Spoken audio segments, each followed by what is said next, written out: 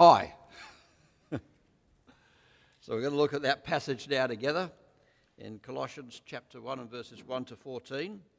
And I'm calling this the best laid plan. And you might wonder about that image I've got on the screen there, what that is trying to communicate. Something's going to be brought to birth, isn't it, in God's great best laid plan. So you might be wondering already, what is that thing that's going to be brought to birth in God's best laid plan? If you go to the next slide, you'll see where I'm going to go with this. First of all, we're going to think about God's plan, because Paul's prayer, by the way, it's a model of how to pray here, but it's all centered around Paul's wanting us all to grasp the greatness of this great plan. And one of the things that the whole epistle to the Colossians looks at is the way in which God's plan is set against some alternative that's being put before the Colossian Christians. They're being encouraged to adopt a different plan. And Paul's saying, no, that's the wrong plan. This is the right plan. And so we'll look at the alternative against that. And then also you'll notice that as Paul prays, he uses a lot of educational language, a lot of terms that are really educational terms, because he wants to see proper educational growth in the Christians. He wants them to grow in their knowledge and to learn well as Christians. And then also you'll see that God's plan, really understanding that, it's central to getting an idea of what history's all about, where it's all going. Okay? So let's just introduce things before we get underway. Let me pray first of all. Father, we do just come to you now as we look at your word, and just pray you'll open up our eyes so that we'll behold wonderful things out of your law, out of your word, and that this will have a transforming impact upon us. And we pray that our hearts will be lifted so that we may really want to worship you and glorify you as we just appreciate just the wonder and the majesty of what you're doing in our world and in our lives. We pray for this in Jesus' name. Amen. So first of all then, we're going to look at God's plan. Now, there's a very famous Scottish poet called Robbie Burns, and he came up with a phrase which is used a lot in English, and it's the phrase, the best laid plans of mice and men. He actually said the best laid schemes of mice and men, but it's come out, people talk about the best laid plans of mice and men. Have you heard that expression before? It's, best laid plans of mice, not likely to work out very well. Well, the best laid plans of men are not likely to work out much better, actually, is the idea. So the idea is that, it doesn't matter how well you plan things, something can go very wrong. The best laid plans of mice and men. In fact, there was a very famous author called John Steinbeck who wrote a novel which was very famous and also was made into a movie called Of Mice and Men. And it's got these two characters in them, this guy called George Milton and this really huge guy called Lenny Small, and they both ends up pretty disastrous actually. And the point is that because of their own fallen nature, living in a fallen world, it's bound to end in tragedy, in disaster. Now, this alternative plan of how to reach the ultimate, how to reach salvation, that's being put before the Colossian Christians, it's one that has the appearance of wisdom and spirituality. That's how Paul describes it at the end of the chapter 2. But it trivializes the fallenness of human nature in a fallen world. Now, get this. Every worldview you can think of, every philosophy, every religion that you can think of other than the Christian gospel will not take seriously enough the fallenness of human nature and the fallenness of the world we live in. Only the Christian gospel really adequately understands those two realities. And every other worldview, every other religion, every other philosophy will fall flat in the end of the day because they do not take those two things seriously enough. And that's one of the big criticisms that Paul is going to make about this other alternative plan. It just does not deal with the fallenness of human nature. It's of no value in dealing with the sinful desires and whatnot that come from us, within us. So the book of Colossians is pitting such best-laid plans of mice and men against the best-laid plan of God. And Paul starts off right in the first verse, and a lot of people miss this, but he's already countering this alternative plan by the very way he introduces himself. And he does that by saying, Paul, an apostle of Christ Jesus, or Paul, an apostle of the Messiah, Jesus, by the will of God. And often we misread that because we're Westerners, or we're living in the West or influenced by that. And so the will of God for us often means, here I am in a decision-making situation. What's God's will for me in this particular situation I'm facing? But that's not quite how Paul's using this phrase, the will of God, here. You'll see that he goes on to pray for the Colossian Christians, that they'll be filled with the knowledge of the will of God, with all the wisdom and understanding the Holy Spirit gives. And if you compare this with how he also deals with this language in the sister epistle to the Ephesians, you'll notice a lot of common language between those two epistles. You'll remember there that he talks about there in the beginning of chapter 1, in him we were also chosen, having been predestined according to the plan of him who works out everything in conformity with the purpose of his will. So what Paul is thinking about here is that God's will is his great plan of salvation. And so when Paul introduced himself as an apostle of the Messiah, Jesus, in accordance with this great will, what he's indicating is that in God's great plan of salvation, Paul himself is playing this pivotal role as the apostle of the Messiah, sharing the gospel and communicating the gospel, which has now been passed on to the Colossian Christians through this guy Epaphras he'll talk about. So Paul is thinking about that, and he wants us to be filled with the knowledge of this great will of God in all its immensity, this great plan of salvation, because that's the key. That's the thing that's going to motivate us to live a life that's worthy of the Lord, that really wants to please him, and which is going to encourage us to want to get to know this great God even more. And you'll notice that immediately after this, and by the way, when I pick up all this in July, I come back again in July for a series of talks. I'm just going to carry on from here, and we'll get on to Colossians 1:15, following where Jesus is the image of the invisible God and all that great stuff about Jesus. It's all about God's great plan of salvation that Paul is talking about there, and how Jesus is at the center of that. And it's big. It's not just about God dying to save my personal sins, although that's included, but it has to do with reconciling everything in the whole of the creation. That's what's been accomplished by the death of Christ. So it's massive. And Paul wants us to get our heads around that. And that's what he's praying for in these first 14 verses. So that's first of all then God's plan. Let's go to the next thing, which is now setting this against its alternative. Now, diarrhea is the major cause of infant and child death in Pakistan, where we were serving as missionaries. And when we were living there, our friend was, one of our friends there was the pediatrician at the local mission hospital. And he told us that there were many children who died because of diarrhea because their parents left it too late to bring them to the hospital. Why did they leave it too late? Well, because they'd first try out traditional healing methods. I'm not saying every traditional healing method was bad, but in this case it often led to disaster. They try out these traditional ways of trying to deal with the problem, and then when nothing worked, they'd come to the hospital, it'd be too late.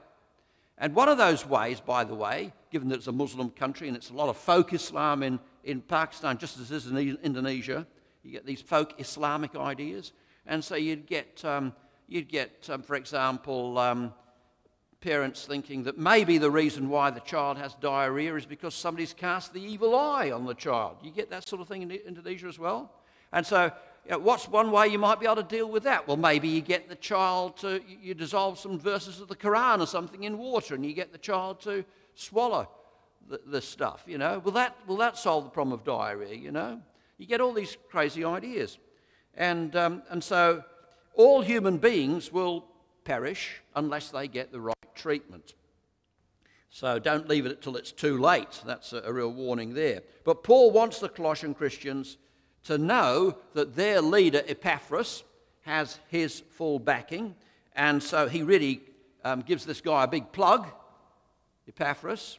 He says, you learned it, this gospel, from Epaphras, our fellow servant, who is a faithful minister of Christ on our behalf, who also told us of your love in the Spirit. So he's giving a big plug for Epaphras. It may be because of the influence of this other way of thinking, this other plan that's being put forward, that maybe some people are starting to lose their confidence in what Epaphras has been teaching them. So Paul wants to say, don't you dare back off, You want to really get behind Epaphras. He's giving you the real goods here. Listen to him.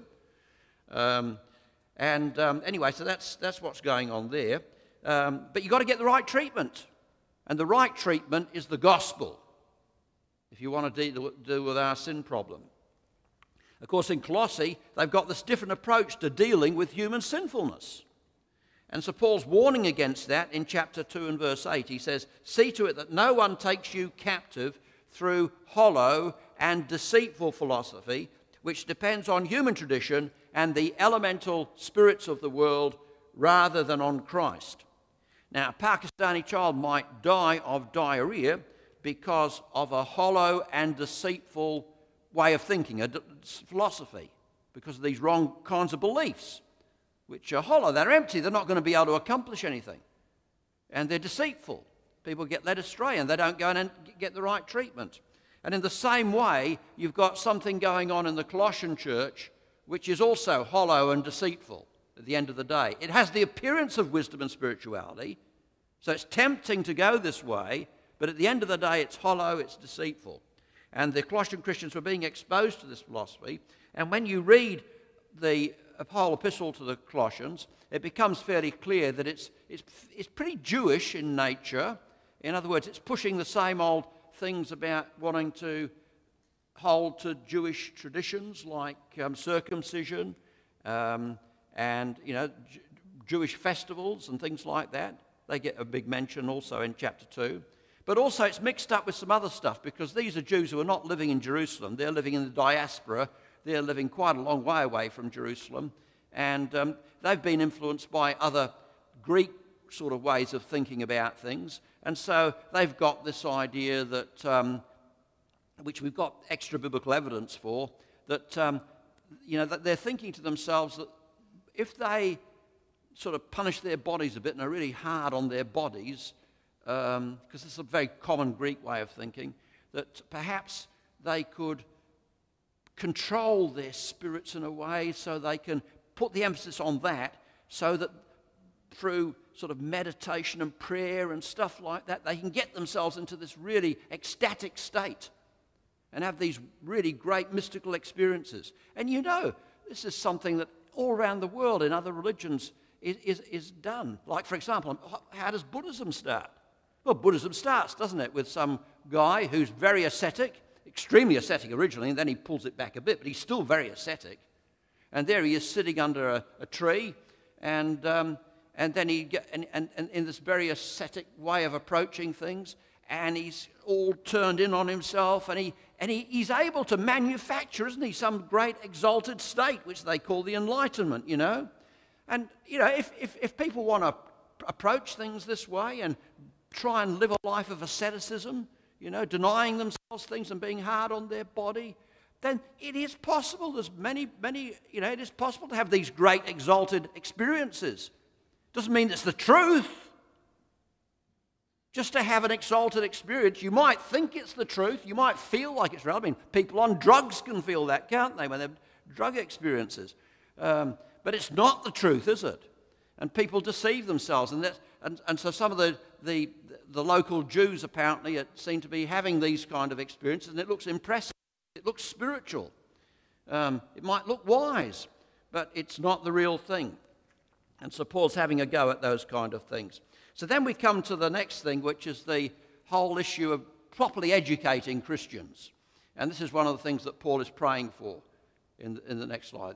So how do you combat the erroneous traditional ways of dealing with sickness that's found in the third world? You know, like those problems I was talking about in Pakistan with people, the way they thought about diarrhea. Well, obviously you need some competent professionals, health professionals, who can go into some of these rural situations and give them some proper education to try and correct some of the wrong ways of thinking about disease and things like that. Teaching people basic hygiene and stuff like that. And in the same way, in combating this false plan that's being proposed to the Colossian Christians, Paul is praying that these Christians will be properly educated. He uses that sort of a language. You'll notice that he uses terms like learning the gospel from Epaphras. So, you know, receiving the gospel is our primary education, isn't it? You know, we get the gospel, we've got started now in understanding in terms of the Christian life. We've got the basics now. We've got the basic idea about God's grace and about basic truth. But and then Paul goes on to talk about being filled with the knowledge of God's great plan of salvation, his will, through all the wisdom and understanding that the Spirit gives. So that's stage 2, as it were. That's our secondary education. Now that we've got the gospel, we need to also be filled with a knowledge of what God's great will is, what his great plan of salvation is. We need to have a bigger picture of what God's doing in the world and in history. And that's important for us as Christians. And so that's how we're maturing in Christ, as we develop that fuller understanding of God's great plan. And then beyond that, there's tertiary education that Paul prays for, because he prays that these Christians will grow in their knowledge of God himself. And that's the ultimate, isn't it? We want to know God. We want to make sure that we have a relationship with our Lord and really build that relationship strong. And that's the ultimate goal for us as Christians. So Paul's dealing in his prayers with our primary education, our secondary education, and our tertiary education as Christians. Trust that we all end up with the right kind of degrees as a result of this. Anyway, we've got 13 grandchildren, and we love to see them doing as well at school as their abilities will allow them to. Our kids need plenty of encouragement.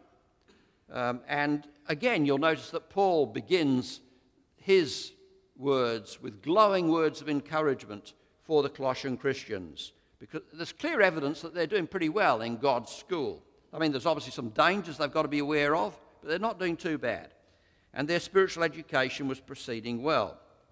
And so Paul starts off by saying, we always thank God, the Father of our Lord Jesus Christ, when we pray for you, because we have heard of your, it's translated as faith in Christ, and of the love you have for all the saints. Now, imagine that we could watch our grandchildren when they're at school. What would we love to see? Well, I guess, first of all, we'd like to see them being taught by, good, competent teachers. But assuming that is the case, what would we like to see? We'd like to see them treating those teachers with respect and obeying those teachers. We'd be very disturbed if we found out one of our grandchildren was in class throwing chalk at the teacher or something like that, And then, of course, you don't do that, do you? Never, of course. And so, that's one thing we would like to see. And so but you see, the word that Paul uses when he talks about he's heard of their faith, it's actually, the Greek word is the word pistis. And it can be translated as faithfulness as well, because the ideas of faith and faithfulness go together. I mean, Christian faith is faithfulness. It's the kind of faith that sticks. That's the whole idea of it. It's built into the word. It's not just a light, airy-fairy kind of commitment to the Lord Jesus. When we put our faith in him, we're committing ourselves to him. We're committing ourselves to be loyal to him and faithful to him. So faithful and faith, that's why it becomes difficult to translate it sometimes, you know. You translate it as faithful, faithless. Well, the two things really go together. And so that's what we've got here. And you remember, he starts off, doesn't he, in verse 2. He's addressed them as the holy ones and faithful brothers and sisters in Christ Jesus. So you've got the same sort of linked word, which is translated that way at the beginning. So there's this big emphasis upon the fact that they're faithful. Or they have a faith which sticks and holds true. But we'd also, with our grandchildren, what else would we like to see if, you know, when they're at school? Well, we'd love to see them not being sort of shunned by other kids. We'd like to see them, you know, having good, healthy relationships with other kids, making good friends, wouldn't we? We'd like to see them relating well. And so in the same way, Paul's delighted to see that these are Christians that really have a very strong relationship. So he talks about the love they have for all the saints. And it's interesting that he talks about their love for all the saints. We've got to remember that at this particular point in time, and this is what makes what Paul's saying even more profound, the total number of Christians on the face of the earth at the time Paul's writing isn't really that numerous, is it? I mean, it's obviously expanding quite fast, but it's still a very small number, really. And the Colossian church itself would probably have been a fairly small church. It probably may have even been less people in the Colossian church than there are sitting in this room now. So it would have been pretty small. And yet, you know, from such small beginnings. And yet Paul's he's got no doubt about where it's all going. But nevertheless, that's what we're talking about. And Colossae itself was a fairly, it had been once a fairly significant city, but it wasn't any longer. It was a fairly modest market town now, and it was eclipsed by two surrounding cities, Hierapolis and Laodicea, which were both very close, but they were bigger cities. And you'll notice at the end of the epistle that Paul talks about having the letter sent to Laodicea as well for them to read, and he talks about Epaphras being the key worker also in Laodicea and Hierapolis, these other cities too. So Epaphras wasn't just operating in Colossae, he was also operating in Laodicea and Hierapolis as well. So basically this letter is written for Christians, you know, wherever they are, Colossae or Laodicea or Hierapolis, or here at Kingsway, you know. And so anyway, we don't know exactly when this letter was written. There's a lot of people who say he wrote it in Rome in the early 60s. That's a very popular view. But there's nowhere it tells us that here. We know that Paul was in prison lots of times. So, you know, it really becomes a matter of speculation as to exactly when Paul wrote it. Probably the late 50s, the early 60s seems to be the idea, from maybe Rome, but maybe somewhere else. So anyway, but the interesting thing is, though, here you've got a small church, right? And yet Paul talks about their love for all the saints. Oh, I've got 10 minutes, right, okay. I better move, hadn't I? But this is not an introspective church. From the very beginning, they see themselves as being in solidarity with all Christians. And so Paul talks about the gospel bearing fruit and growing all over the world. Now, unlike my wife and my kids, my conversion was pretty dramatic. I got converted on May the 15th, 1969, in room 34 of the YMCA at about 9:30 in the evening. And, that was fairly dramatic for me. But right from the word go, I was converted through an organisation called the Navigators. But right from the word, as soon as I became a Christian, they got me into scripture memorising some key verses. And the first verse that I got to memorise was 1 John 5, 11 and 12, which is called Assurance of Salvation. That's what they labelled it as, because they'd have professionally printed cards to give you, and you put in a pouch, and you carry them around with you, and you'd memorise these verses. And that verse says, and this is the testimony, God has given us eternal life, and this life is in his Son. He who has the Son has life. He who does not have the Son does not have life. So right from the word go, I'm being told as a Christian, I need to know that I have a certain hope. I have eternal life. And that's what Paul's talking about here. He talks about assurance of salvation. The word he uses for that is the word hope. And he says that faith and love spring from the hope that is stored up for us in heaven. And so, say my wife and I travel to a classy hotel and the signboard outside says no vacancies. Well, no worries. We'll get a deluxe room. Not that that's likely to happen really, but why? Why would we get that? Because we've already made the reservations. And that's the idea here, that God's already made the reservations for us. If our books are written in the Lamb's Book of Life, if we've come to know the Lord Jesus, then we have a certain hope. The reservations have been made. And our faith and our love spring from this hope that we have. These are our three sisters, aren't they? Faith, hope, and love. Not those three clumps of rock in Katoomba. Our three sisters of faith, hope, and love. And the greatest of these is love, but the foundational one is hope, from which faith and love spring. So let's now finish off by looking at God's plan and the meaning of history. Because there's a lot of irony in this letter. Paul will go on to point out that the ascetic way of dealing with things, trying to be hard on your body and that sort of stuff, it doesn't deliver what it promises. In chapter 2 and verse 23, he says, ascetic practices lack any value in restraining sensual indulgence. In other words, asceticism doesn't have any real spiritual power. It can't deal with the fallenness of sinful human nature. It cannot enable us to live lives that please God. But we're not called to live ascetic lives, are we? And yet, there's an irony here, isn't there? Because precisely because we are following the Lord, we know that it's normal for Christians around the world to experience hardship and difficulties, sometimes persecution of a very dire nature.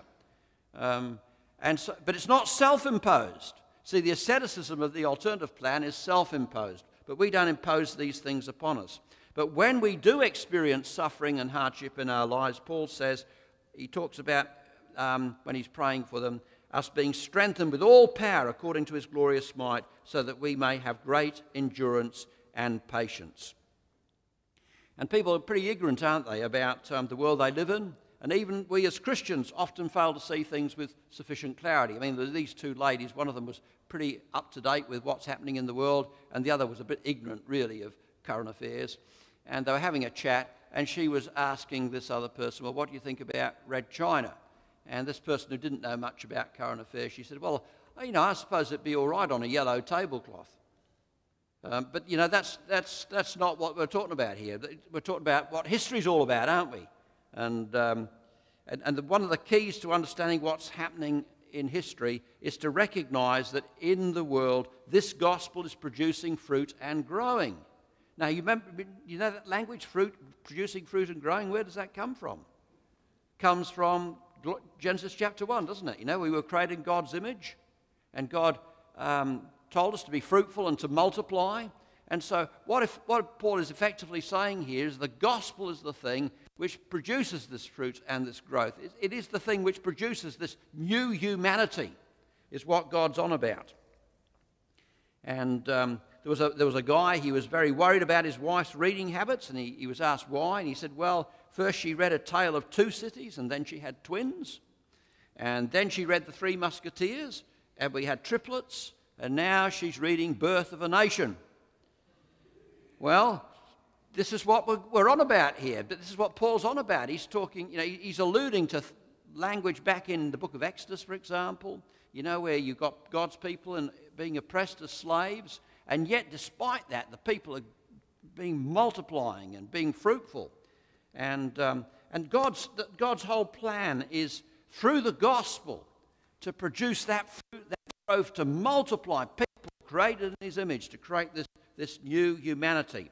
And all of us who have been brought in, like the Colossian Christians were, we, as Paul indicates in his prayer, we know that we're already qualified to share in the inheritance of the saints in light. And so our word, God's written his will. And if your name's written in the will, he's not going to change his will. It might happen in a TV murder mystery, but it's not going to happen God's will. God's will's firm, it's fixed. So if your name's written in the will, it stays there. But people outside of Christ are under the power of darkness. So not just the light bulb, but all the lights went out when Adam and Eve ate that fruit that didn't agree with them. And the entire world was plunged into a total blackout, wasn't it, at that time? But by contrast, we have a shining hope. We are people who live in the light and live as children of the light. But our hope, remember, is stored up for us in heaven. So that's what Paul says. It's stored up for us in heaven. Now, notice here that it's stored up in heaven. So heaven is the storeroom. It's like the bank, if you like. Now, we are not going to live in a glorified Fort Knox. That's not where we're going to spend eternity. We're going to spend eternity in a new heavens and a new earth. So the hope's stored up for us in heaven, but we're going to enjoy it in a new heavens and a new earth. We're not going to be up there in the clouds somewhere enjoying it, okay? It's going to be a new heavens and a new earth. So these opening 14 verses are stressing that what God has done is a fait accompli. It's finished. It's done. And you'll notice that Paul uses a lot of language at the end of this prayer, which goes back to that passage we read in Deuteronomy, for example, and other passages like that in Exodus and Deuteronomy. He's using language of inheritance. He's using language of he's rescued us from the dominion of darkness and brought us or transferred us into the kingdom of the Son he loves. And the word transferred is the word that's used for the whole transplanting of a whole nation, which is what happened at the Exodus, where God took his people out of Egypt and transplanted them eventually and put them into the land of Canaan. And that's what God has done for us as his people. He's effectively taken us out of being under the bondage of sin, being slaves to sin. He's taken us out of the dominion of darkness, and he's transplanted us into the kingdom of his beloved Son. So Paul's just picking up on a lot of that imagery and language from the book of Exodus and Deuteronomy and saying that we've experienced a new Exodus. That's what God's on about. He's creating a new humanity, and that's what we've experienced. And so that's the wonder of what's happened. And one of the things that's key here to understanding what it means to be a Christian is that we've exchanged lords. Right at the heart of what it means to be a Christian is that we have exchanged lords. We've been transferred from the dominion of darkness, one lordship, to the kingdom of his beloved Son. We're under the kingship of Jesus, which is why immediately after this Paul goes on to emphasize that Jesus is Lord. He is the image of the invisible God, the firstborn of all creation, etc., etc., etc. Every phrase that follows is saying Jesus is Lord, Jesus is Lord, Jesus is Lord, Jesus is Lord. That's what's happened. That's what it means to be a Christian. We've been transferred. We're under the lordship of Christ. So these first 14 verses introduce us to the importance of God's will, his great plan of salvation, and Paul is choosing his words carefully to anticipate the alternative plan that's been promoted by the Jews, who not only depend for their salvation on their Jewish traditions, but also on attaining ultimate knowledge through these ascetic practices, induced and wanting to achieve these ecstatic states. And it becomes essential for us to be well schooled so as we can thoroughly understand God's master plan. And indeed, it is this which helps us to make sense of the significance of the lives that we are now living. It's only as we grasp God's great plan of salvation that we're able to make sense of the fact that God in history is in the business of bringing together a people from every tribe and tongue and people and nation, creating a new humanity that he has redeemed as in a new Exodus. Amen. Let's pray. Father, we just thank you for your word. We thank you for what you've accomplished in our lives. We thank you that we're not just saved as individuals, but we're saved as a people, and that you are bringing together a huge community of your people, for every tribe and tongue and people and nation, that will be a new humanity, and you've transplanted us into, and are transplanting us into the kingdom of your Son. And we pray that we will see that Jesus indeed is our Lord and love him and want to serve him and live under his lordship. And we pray that we will do that, that you might be glorified.